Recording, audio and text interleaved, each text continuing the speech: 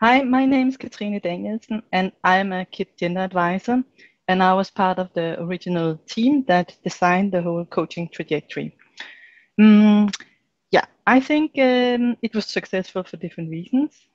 Firstly, we used a bottom-up approach. It means that we identified individuals who had energy and who had um, optimism and curiosity to integrate gender concerns in their technical work.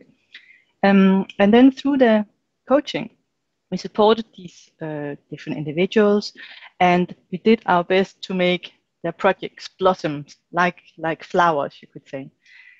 And then we looked beyond the individual projects, and that we did with different initiatives to institutionalize gender into the CRP, but obviously also the right shop.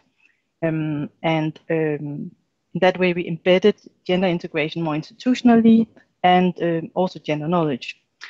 So what I think we did, it was not just cultivating a bunch of flowers or making them blossoming. It went beyond that, and it added to something much bigger, a colorful bouquet of flowers.